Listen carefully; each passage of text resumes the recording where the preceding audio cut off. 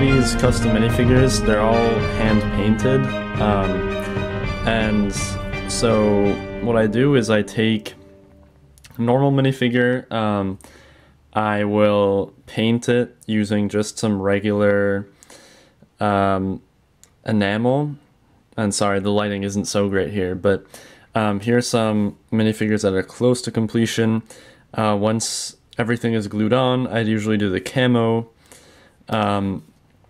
Now the body armor is actually glued on, as well as the backpack, because it just looks better that way.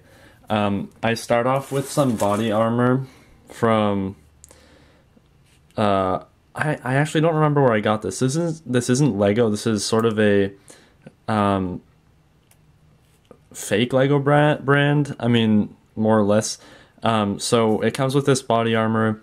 Doesn't look so great, but I basically cut off the front, use a file to take out this part in it, paint it, glue it on the body, add camo.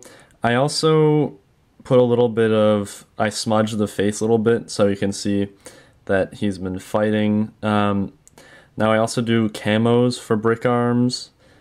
The thing is completely painted. The only difficulty is, since it's all hand painted, you have to be careful when you're moving around the parts, because the paint can get rubbed off, which is a little problematic.